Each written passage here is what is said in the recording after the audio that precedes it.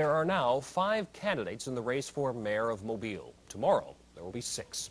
In fact, this newest candidate, Mike Dow, is already in the race for a city council seat. Now, tonight, Lance Williams is with the Live Eye at City Hall to sort things out for us. Lance? Bob, the race for City Hall is getting more complicated tonight. All indications are that Mike Dow will drop out of the city council race against Jane Baxter and throw his hat into the ring for mayor.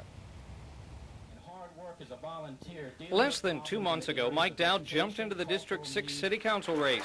The millionaire co-founder of QMS, he had the time and the money to wage a no-holds-barred campaign. But now Mike Dow has apparently changed his mind. A source very close to the candidate tells me that Dow will announce tomorrow for mayor. I've also learned that Dow's campaign people have already notified officials at City Hall of the intended change. Mike Dow had no comment. And Jane Baxter, who is running against Dow, says she'll only believe it when she sees it. Well, she'll find out tomorrow, which is the last day to qualify. I'm not going to count on anything until tomorrow at 5:01. But until such time, we're going for it. We're going to treat it like we've got a hard opponent, and we're going to treat it like it's just a tough race.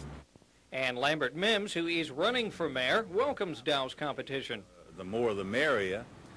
Let him have at it. It just indicates to me that there are more and more people who are interested in a change at City Hall. And I have just learned that late this afternoon, Mike Dow did come here to City Hall to tell Arthur Outlaw that Dow will be joining Outlaw in the mayor's race. Now, several calls to Outlaw's office and campaign headquarters were never answered by the mayor. However, I am told that Outlaw asked Dow not to enter the mayor's race. Bob?